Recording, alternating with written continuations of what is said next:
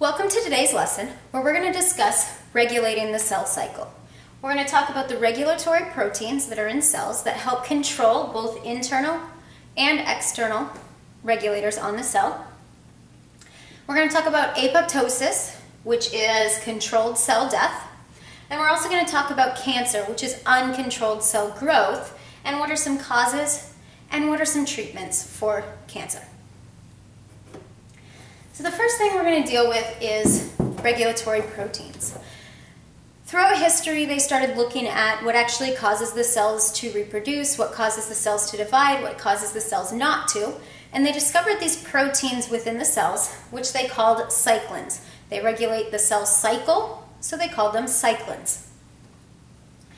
There are a couple of internal regulatory proteins, and these internal regulatory proteins control events within the cell.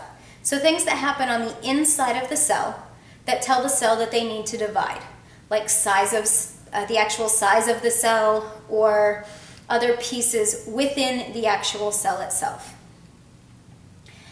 These proteins actually allow the cell cycle to continue only when certain criteria have been met. So as the cell cycle goes, which you've already learned, you have interphase, which has both G1, S, and G2 phase. There's actually a regulatory protein inside the cell that will not let the cell leave S2 phase and go into leave S phase and go into G2 phase until all of the DNA has been duplicated correctly. If the DNA has not been duplicated correctly, the cell cannot leave S phase. There's a second regulatory protein within the cell cycle that controls metaphase. Now, metaphase is where the chromosomes will line up along the center of the cell. If those chromosomes do not line up correctly and the spindle fibers don't attach correctly, then they can't be pulled in anaphase. So there's a certain cyclin that actually takes and regulates that. If the chromosomes have not lined up correctly and the spindle fibers have not attached, then it cannot continue into anaphase, and metaphase just keeps going until it actually happens. There are other internal regulatory proteins, but these are just a few examples. So the internal regulatory proteins control things that happen within the cell. So if that's the case, then the external regulatory proteins must control things that happen outside of the cell. One of the major pieces here is that it does not respond to the cell cycle. Okay? The internal regulatory proteins control what happens within the cell cycle. The external do not respond to the cell cycle because they only control things that are happening outside of the cell. One of the major pieces of external proteins are called growth factors. They allow the cells to grow and continue growing.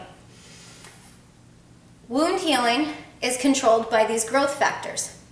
If you have a cut, your cells should be touching on all sides, but when you get cut, your cells are not touching on all sides, and so they produce these growth factors that tell the cells that they need to continue to multiply so that they can heal that cut, and all of a sudden you have cells covering where they need to cover.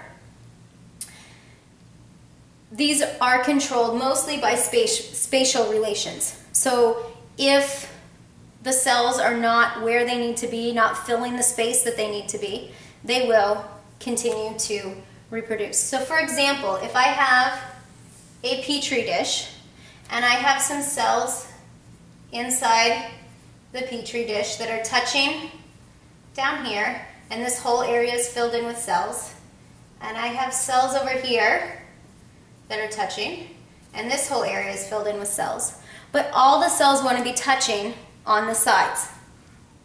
This area is not filled in, so those growth factors are going to tell the cells to reproduce until this whole area becomes filled in with cells. And that's how your cuts heal, or bone fractures heal, or other things that you have issues with in your body actually heal. So those are regulatory proteins. Those allow for cell division. Apoptosis actually controls cell death. Apoptosis is programmed cell death, and this helps to actually shape organisms. Have you heard of people who have what they consider webbed feet or webbed hands? What happens is when you are developing as a baby, before you're born, your fingers actually are webbed. And apoptosis happens. Your cells actually have genes that say, break down this area, break down this area.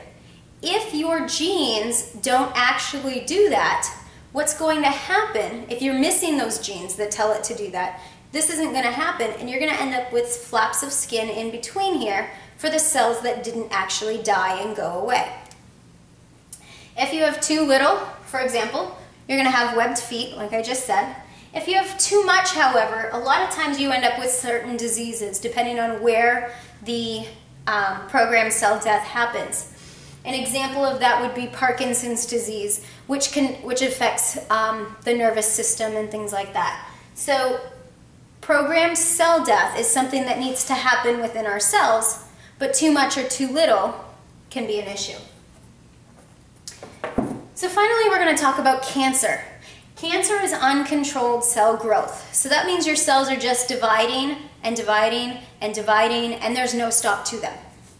This uncontrolled cell growth forms what are called tumors. The tumors are the large sacs of cells within your body that shouldn't be there. You can have two different types of tumors. You can have benign tumors, or you can have malignant tumors. Now, not that a tumor is ever good, however, the prefix "beni" means good, and the prefix "mal" means bad. So a benign tumor is one that's not going to spread throughout the rest of your body. So it's not necessarily a really bad tumor within your body. You can go in, you can have it removed, and you don't have many issues after the fact. A malignant tumor, however, is one that will spread. It will send information to the rest of your cells to continue dividing, to become a problem with the rest of your cells, and so the malignant tumors are the ones that are really bad within your body. There are many causes to cancer, but the biggest piece is that all of them have defects to the genes that control cell division. Okay? Whether they're defects to the internal regulatory proteins or the external regulatory proteins, it doesn't matter. They're defects to those genes that produce the proteins that regulate the cell cycle, so the cell cycle just keeps going.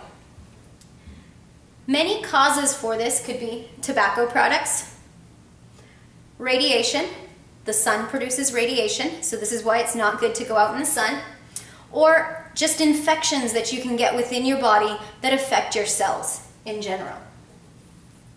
Treatments for cancer right now are somewhat expansive but limited at the same time. We have surgery, which you can go in and you can remove a tumor, and if the tumor is just in that one spot, usually benign tumors, they go in, they remove it from surgery, and you have no problems after the fact. Radiation can also be a treatment for cancer.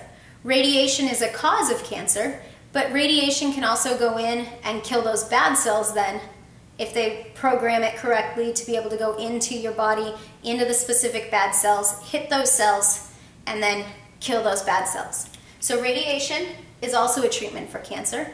And they've also developed these chemical compounds. Chemotherapy is a chemical compound that they introduce into the body, introduce into the area of the cell, and you can actually have these chemicals that go in and kill the bad cells, and then you can have a good result from that also.